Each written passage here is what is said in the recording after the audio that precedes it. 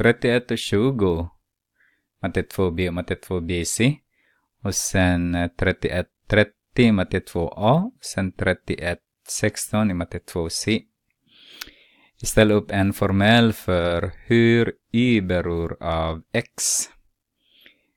Om vi gör så här. Om vi tar den här hela. Det måste vara den här 180 minus x.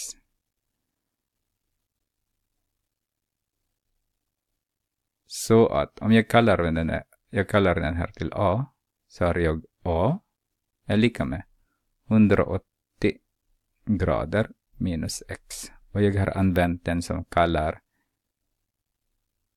sidovinklar.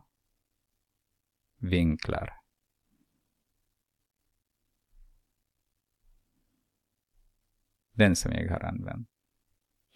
Så att y är lika med 90 grader adderar med a.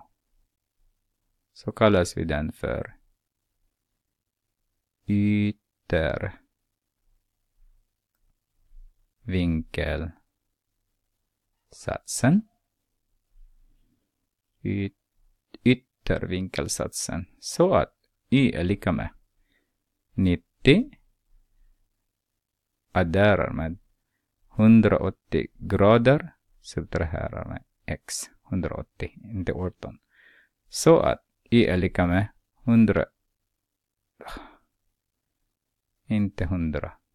270 ska det vara. 270 grader subtraherar med x. Och det här är en formel. Så det beror på x så ändrar y.